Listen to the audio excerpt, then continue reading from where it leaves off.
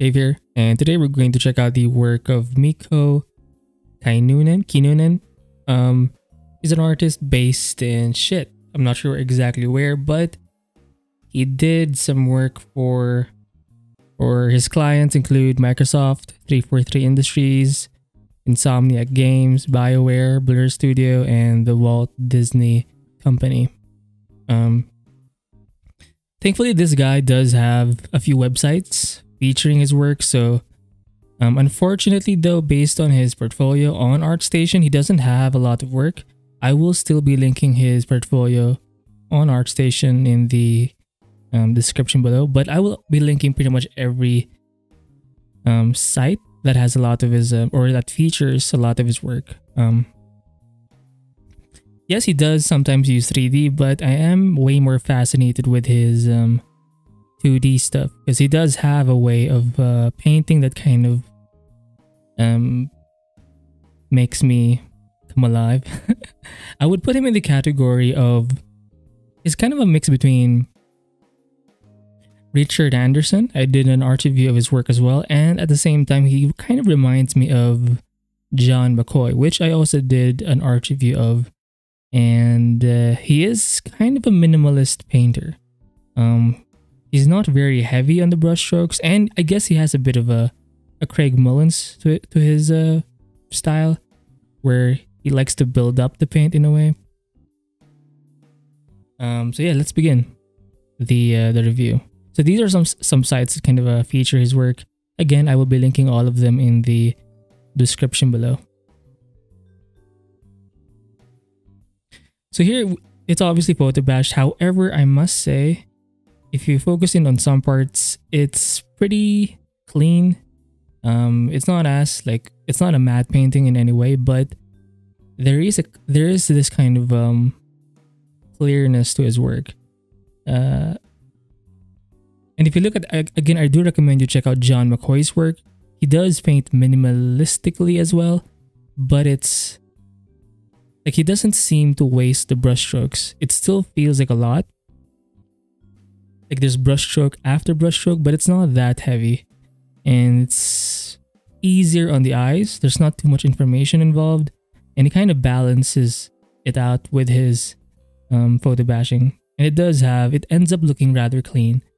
And sometimes it actually looks less like a painting. But you can tell if you just zoom in on some parts. It does look, you can tell that it's painted by hand. And he does focus a lot on sci-fi designs, ship designs, and the environment. He's not very focused, I guess, on character, feature art. He does have that focus. This one does remind me a bit of Sparth, just because of the thrusters in this ship. I guess it's pretty common to have like round thrusters, but I guess because Sparth keeps using the same shape for his ship designs, it's pretty much implanted in my mind that it's a Sparth kind of thing. But again, if you focus on the shapes or in the individual parts of this ship, you can still see the basicness of the strokes. It's not that heavy in terms of brushwork. It's rather clean. Yes, it's unfinished, but it's a solid sketch. It feels like, if you zoom out, it feels like an actual scene. And these are kinds of sketches or quick paintings that impress me the most, because it feels complete even when it isn't. And it's not even that sketchy. So that's kind of cool. And it feels like it was done fast, and it's so useful to do these sorts of things, because you can tell if it looks good in this level, even if you keep adding detail, it's pretty much finished already. This one, it's again, you can still see I guess he's just using a round brush for the most part. A lot of his works have that atmospheric vibe to it, and oftentimes it looks less like a painting. If you look at Craig Mullins' work, oftentimes his paintings do look like paintings, where it seems, you can tell there's this gradation of values. There is a 3D sense to his work. However, it still feels rather flat. But for Mikko here, it feels more expanded. I guess it's because of the leveling. Like there are soft, gradual gradations, and maybe it's because of this the smog effect. I'm not sure, but there's something about his work that makes it look rather or more real than painting, or more real than a painting. I guess it does remind me of Yi Liu. Hopefully I'm saying his name right. Or Yu Li. Yi Liu or Yu Li. I did an art review of his work as well. He's very heavy on the photo bashing. He is way more impressionistic though, compared to Mikko, but yeah. It's pretty good with the atmosphere, with the mood, sorts of stuff. Here you can tell it's rather messy, but it makes sense. It's all in under one hue, or it's not that. I mean, the idea is clear. It's just that it's obviously a chaotic scene, so it does make sense. It's not that bad. It's a quick concept, but it works. It gets the mood out, and it makes sense.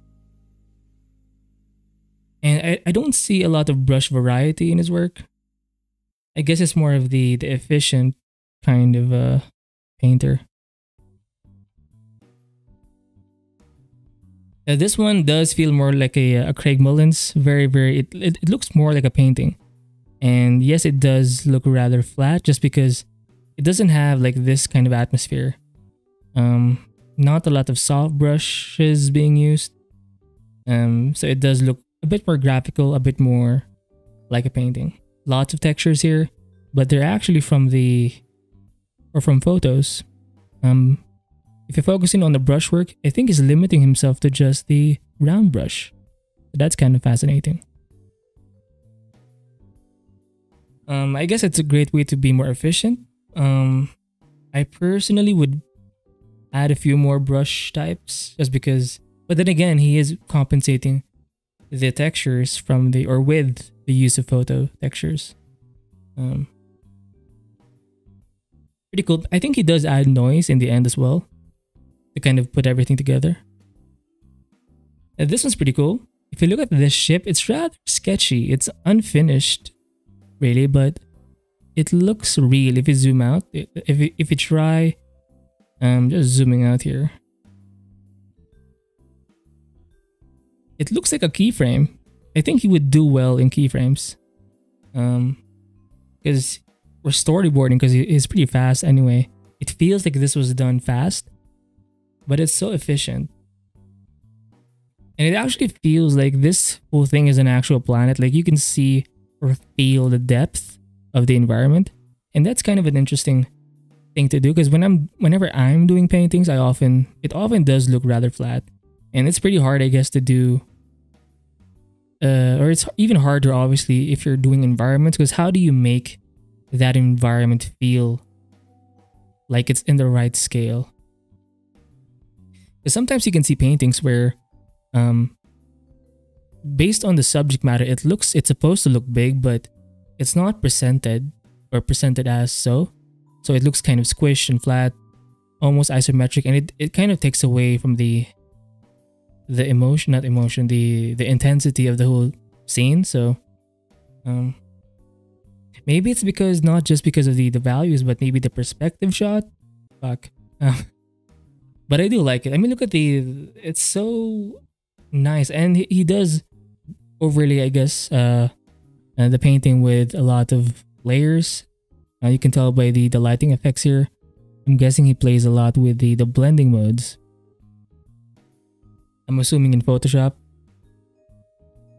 Now this one, it feels like this was still done with the use of photos. I mean, look at how the brushwork was done here. It's so flat and basic. You can tell like parts of these were from a photo.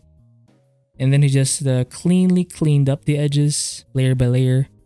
Separate the background from this whole satellite ship thing design. I like the shadow part here. It looks so realistic. Now obviously the earth in the background is like from a photo, I guess. But look at how efficient it is. and it looks neat. It looks neat. If you focus in on this part, you can still see that round brush being used. Again, not a lot of brush variety. He likes to keep it clean and cut. Even the shadows here, damn. You can see some smaller ships, I guess. I do like how the shadow of this part isn't as cut as this part. I guess the farther something is, the shadow edge is going to be slightly softer than if it were closer. So it adds to that realism. And it's kind of hard to do these sorts of scenes because it's in space, so it's hard to find reference photos and make it look, make your designs or concepts look realistic.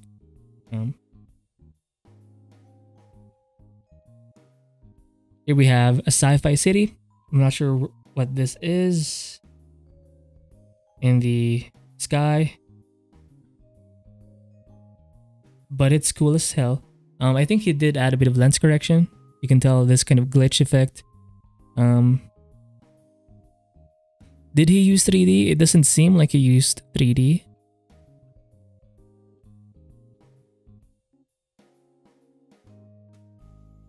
Maybe he did. It's hard to say, but it looks awesome. What I can tell you is I can't actually see the brushstroke, so maybe he did use 3D. I can tell here, I think he did use some photo bashing for the lights. But shit, I'm just guessing at this point. But I do like the depth of this scene just because these panels in the sky,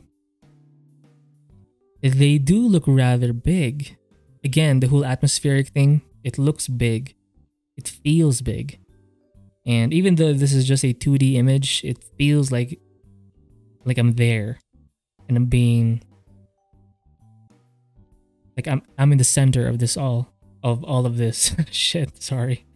Of all of this. And it looks cool. It's really hard to see the brush strokes though, so I'm not sure how he did this. But it looks amazing.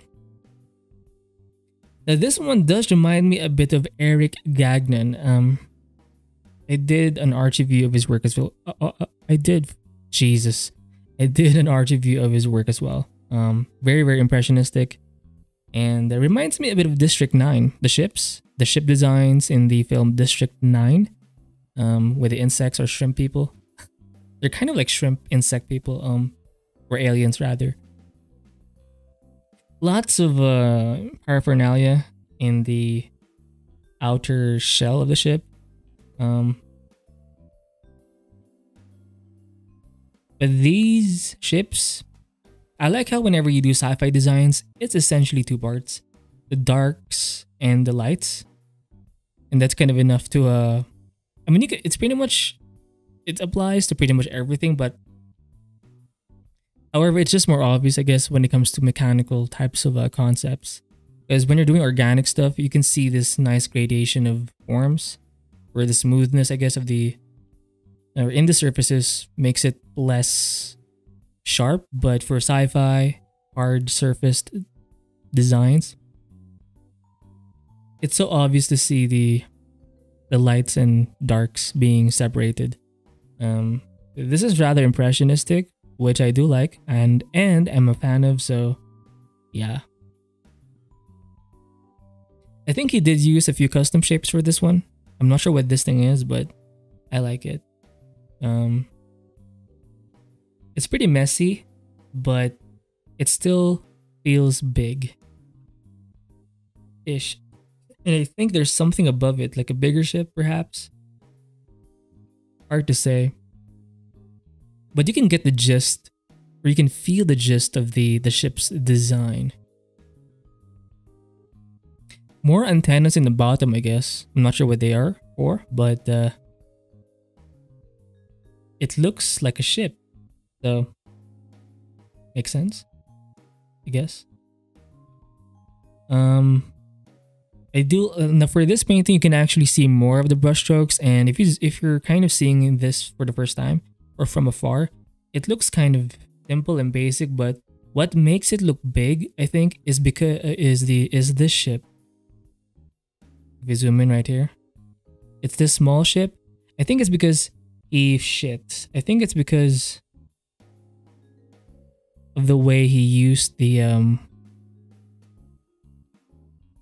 brush strokes, or the brush strokes are so small for this baby. It's not baby, but the ship. It looks detailed, or even more detailed from afar. It makes everything else big because this ship was painted small. Hopefully you get it, because I do know that this painting feels rather big.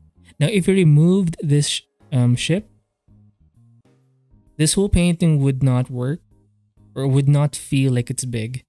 So I think this is a great way to save time. All you have to do, I guess, is just add a bit of contrast in terms of detail, in terms of the size, I guess, of the brushstroke, because I think that's what making that's or this ship is what is making this whole painting work.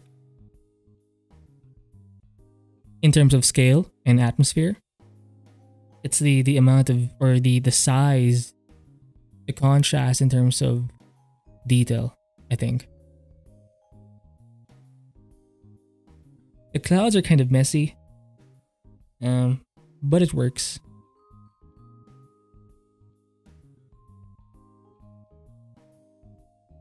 Here we have, it's a bit, lots of photo bashing. It's hard to see the brushstrokes. It is kind of messy here. It's almost like a watercolor wash, except it was done with photos. This one's pretty vague, but... And you can see the lens flare effect being copied. But it works. It works. It's hard to see the brushstrokes though. I think this is some kind of planet or moon. It's a big moon, I think. But it looks like it makes sense. The lighting seems right. It's kind of sundown-ish.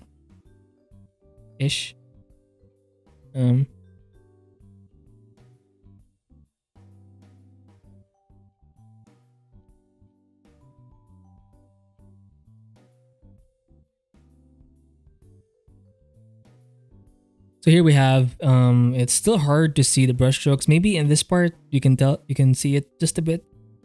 It's a bit vague though, or not as, I don't see a lot of rendering in his work. That's the thing. He is kind of like Sparth, where one brushstroke, like he'll paint in a certain layer and then he'll add clipping masks to that specific layer for the lighting.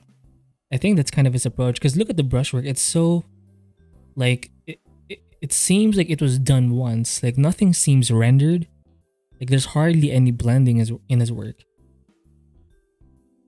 Heavy on the shapes. Like, you can see in this structure right here in the stairs.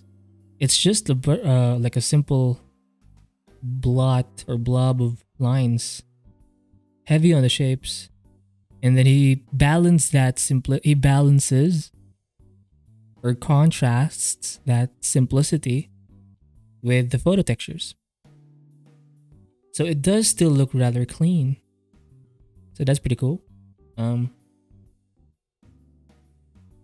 Very, very interesting.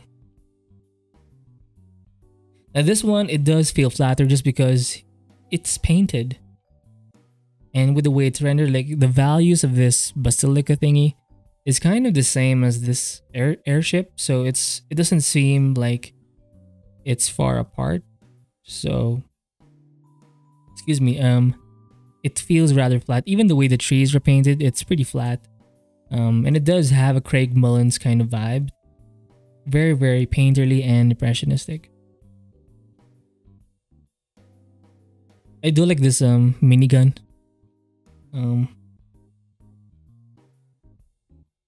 Yeah, very, very impressionistic. I do like this, although the environment is not really to my liking. I do like this character way more though. And the gun looks nice. It's not even that defined, obviously, because it's a sketch, I guess. It's more of an impressionistic painting, but you get the gist of it. And that's what makes impressionistic paintings look amazing for me. And yeah. Now this one does remind me of one of the paintings of John McCoy. Again, I do recommend you check out his, or the art review I did of his work, or just skip the video watching and just check out the links of that video, and you can see his paintings. It has these same designs, or some of his paintings, I guess, very sci-fi-ish. Maybe this is for the Halo game, who knows? It does feel like it's from the Halo universe. You can see that these ships are pretty much just in their own layer silhouettes for the most part. Obviously, this one will have the most detail. Now, this one does feel more rendered and painted.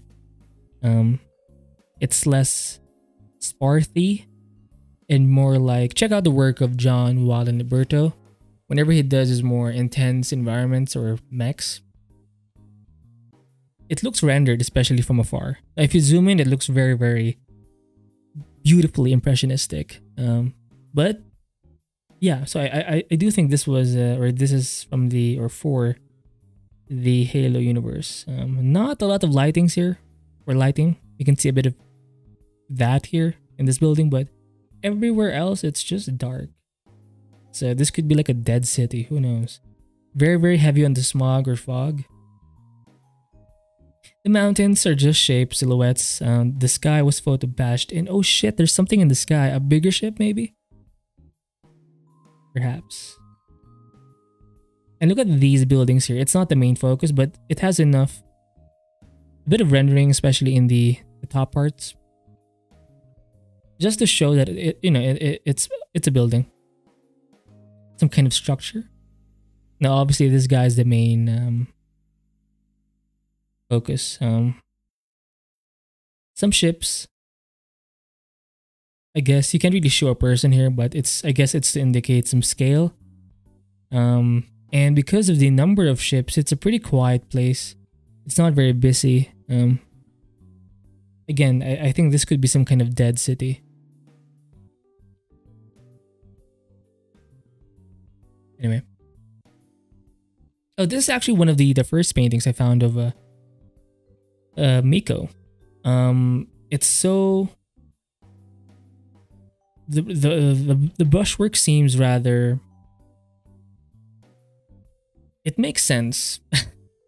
Like the atmosphere, the mood is there, but the brushwork is actually rather simple. He simply used, for the most part, based on what I can see in front of me, a round brush with some opacity. Even the way he did this kind of disco area where there's this kind of, I guess, a hologram of this babe. Look at how awesome this thing is. Even the silhouette of this babe dancing in this kind of pole dancing thing, it's super cool. You can feel the energy of the room. He does compensate a lot of his textures with photo textures. Yes, I think he does add some noise in the end, but if you zoom out, I think he overlays a lot of photo textures on top of each other to achieve this sort of look. Because if you just did this with the simple round brush, it's going to look rather incomplete. I mean, this painting still is, in a way, incomplete, but because of the textures overlaid, plus the lighting, or the atmosphere, it's enough, I guess. Even the way the cables were done, or how this part of the, I guess there's this glass here, it's kind of diagonal. It's a wall, diagonal kind of a wall here. You can even see the reflection of this lighting implanted on this wall of glass. Even the people were well done. They indicate some scale. People dancing here. This is the main area of focus. This could be some kind of club, dance club, but look at how efficient this is. Look at the colors. Oh, I can see a bit of texture here. Oh, I think this is a texture brush of some kind. But again, his main brush would have to be the basic round brush with a lot of opacity. He builds a lot of his shapes in this one. It's not like the this guy, it looks rather opaque. I don't see a lot of opacity. But for this one, if I may, there is this kind of build-up of paint with the round brush through opacity, plus the layer effects with their specific blending modes. Even the way this area kind of glows and this area kind of glows, like there's a bit of a hierarchy, I guess. More contrast here. You're pulled in here, and then you look down and then up, and then with these two orange lighting parts here. I guess this is the VIP section. I mean, this sketch, this concept is amazing. I could make this the main cover for this video, I think, because it's so colorful. So moving on. Now, this one is more opaque. It's not even that clean, but it's a quick con. Again with the round brush, it's not a very. It doesn't seem like he wastes time like me. So that's kind of cool. Even the way he does his shadows is not even that clean, but it works. Ugh. I haven't found a video of him though. It would be interesting to see his actual painting photo bashing process. Because I don't think he's very heavy on the 3D. Like, I think his personal work or personal approach is more direct, like basic photo bashing and then quick paint over, perhaps. Very heavy on the big shapes. This one does have way more photo bashing. I don't think he used 3D for this one, I think.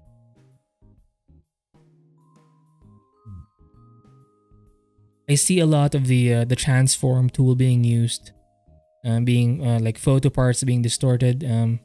Simple layering involved. This one is on its own layer. This one is on its own layer. This one and this one is on its own layer. The way the lighting was done here, pretty cool. It seems rather wet, like it kind of rained maybe like an hour, 2 hours ago.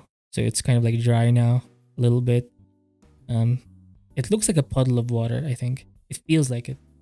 The atmosphere again looks amazing. I do think he adds some noise again, and I do think most of these are just parts of a photo. You can tell. Now this one, I think he did use some 3D for the rock parts here. But look at this platform design. Look at it's again with the round brush. This guy is direct and not a time waster, even with this whole antenna thing. Nice flare effect. It looks big. If you squint your eyes, this one will look like a 3D model. If you just squint your eyes, obviously you can see the brush strokes as you go or as you zoom in, but the lighting is almost always right for him in his work, and that's what makes it look cool. For this guy, I think it's just a photo bash thing. Now, for this whole rock area, again, I think it's based or from maybe Blender or something. It looks 3D. Like rendered in 3D. I'm not sure what this thing is, but it's a nice contrast to this sun. And again, the atmosphere is there, even with the simple brushstrokes. I guess his main two brushes, his two main brushes are the round brush with opacity and the soft brush for this sorts of soft gradient effects and flare effects. It's pretty basic, but it's enough. So I believe these are some of his older paintings. These are all from different sites of his work. So this one is way more painterly, impressionistic, kind of like the gun guy. This guy. You can see a lot of smaller pencil-like strokes. It has that fade effect, kind of like in watercolor. Whenever you do like a wash, it has this fade wash effect, like the paint is being dripped down. Now this one is actually a fantasy scene, which is pretty rare in his portfolio or in his whenever I see his work in all of these sites, it's mostly sci-fi. This one is, I think, sci-fi, although the style, I would not think of this as his work just because of the amount of detail. It is. I would classify this as an illustration, even if it's small, because obviously we're seeing a smaller version, but it looks defined enough to be an illustration. So it kind of shows you that he can do more complex, more finished work, but that's not what I'm here for. I like his sketches way more. I believe these are his older works, very, very impressionistic still. But it, where it works. Again, with that round brush, his favorite brush with opacity. And this texture brush, I think he used it in the colorful one right here. As you can see. Where is it? Ugh. There you go. So maybe he has one texture brush. Oh, he has another one too, but this branchy kind of soft brush is... Maybe it's a mixer brush of some kind, who knows? Or it could be like a soft texture brush. It's kind of like a branchy scribble brush. A Li Xingyan, or like Xingyan, Li Xingyan, I think, has a similar kind of brush. It might add a bit of variety. And I think this is enough. One hard edged brush, one soft brush, and then one texture brush. And I think that's enough. And I think Ross recommended that in one of his videos. He's a big YouTube artist here. And I think he said that that's kind of enough. And I do agree with him. You don't need much to paint. Unless you have like a specific style when it comes to just painting. That's enough variety. One hard edge brush, one soft brush. Excuse me. And one texture brush. Just to add a bit of oomph and variety to your work.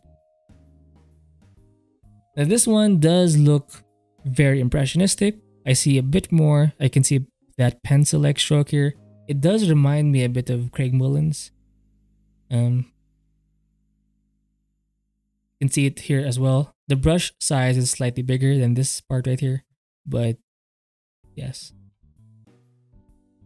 Very, very impressionistic, very, very painterly, which I do like, and impressionistic.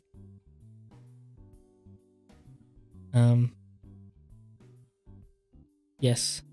Oh, I think this is some kind of mech or some kind of R2D2 kind of robot, who knows? It seems kind of off. Is this a painting or some kind of covering? Who knows? So this is the pilot, another pilot. So you're seeing essentially an elevation, a side elevation of this ship. The front part of the ship. Oh, it does have a minigun in the bottom, or some kind of cannon. So this is the last piece we're going to review in his portfolio or in his artworks online. Now this one feels more gritty. It seems like it was done manually or by hand, just because of the grit in the painting. But I think this was done digitally, because I can see the round brush being used here. It just has some texture. This one has way more noise and texture in it, and it's more opaque. Usually he goes for the opacity, or the buildup of paint, kind of like this one. And shit, where is that guy? I mean, he has a variety of styles, I guess he can adjust, but I'm more into this kind of look. Now, this one is more opaque, I guess, but it's still efficient. It's not that like super hardcore rendered. It's more of like well, maybe not a gouache, but it's starting to become an oil painting for me. Just a bit more blending involved, I guess. But it's still efficient, especially in this part. It looks very impressionistic, so that's what I like. So yeah. That's it for this art review of Mikko. What's his name? Shit. Mikko Kinnunen. So I will be linking all of the links in the description below. So check out his work. Yeah.